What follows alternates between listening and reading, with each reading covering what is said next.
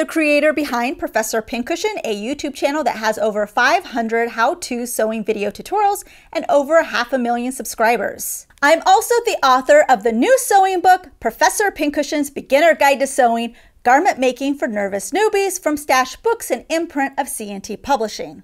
With the help of Penny the Straight Pin and a few of his friends, this book uses cheeky humor to take the fear out of trying a new hobby and makes it fun and easy to start.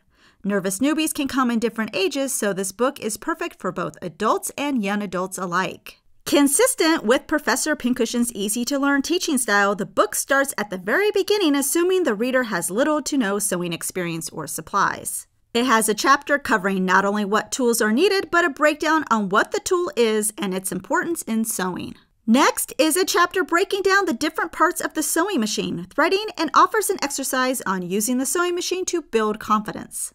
With Chapter 3, the focus turns to fabric. What are the differences between knit and woven? What does right side and wrong side mean? And some of the different types.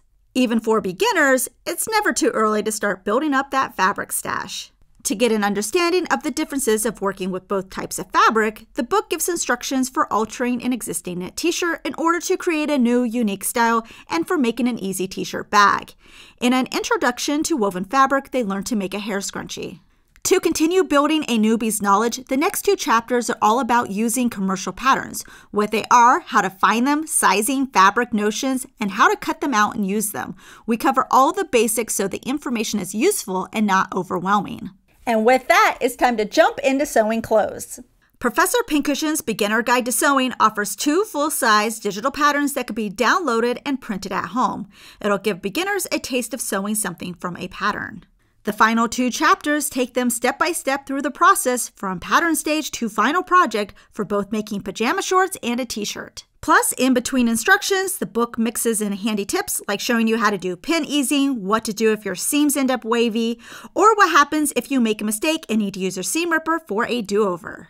While readers' first few projects may be less than perfect, that's okay because it's all part of the learning process, and completing the projects makes everyone a success. This book is all about encouragement and focuses on learning more than perfection.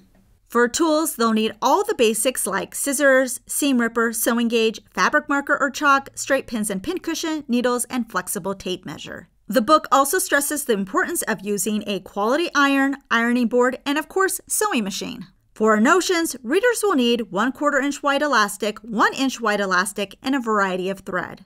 For fabric, they'll need quilter's cotton, flannel for pajama shorts, and either interlock or jersey knit for the t-shirt. Because we encourage the use of using commercial patterns, the book will build enough confidence for readers to venture out on their own and find more projects to do and develop a love of sewing clothes.